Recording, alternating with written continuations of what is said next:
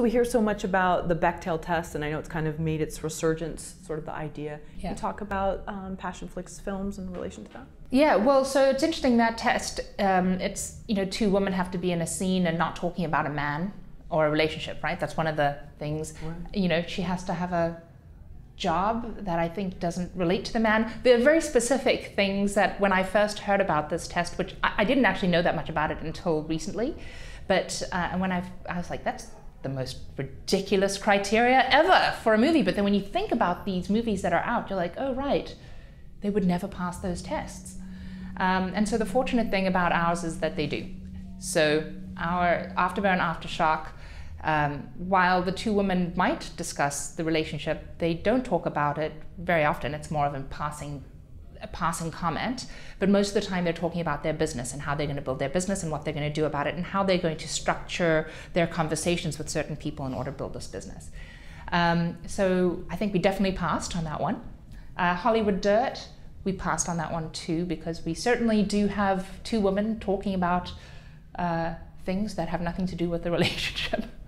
And then on Hollywood, so that was Hollywood Dirt, Afterburn, The Trouble with Mistletoe. That whole movie was about relationships. So I think everybody was talking about relationships throughout the entire movie. But he was basically the only man in the movie. There's only one, and then it was all a bunch of women. So I think we're good there. And then Matchmaker's Playbook.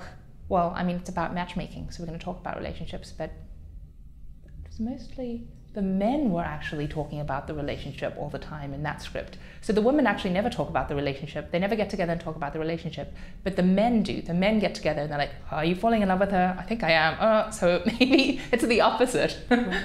That's interesting. And so it's not like, I mean, locker room talk. It's actually, it almost sounds like you've reversed in some ways the roles of that. Yeah, there's no locker room talk in the vulgar sense at all. The conversations that the two men have are, have you kissed her yet?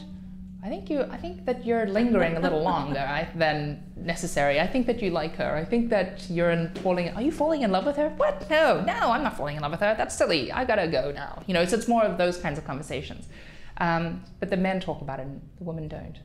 Interesting. Yeah, our women have their own lives.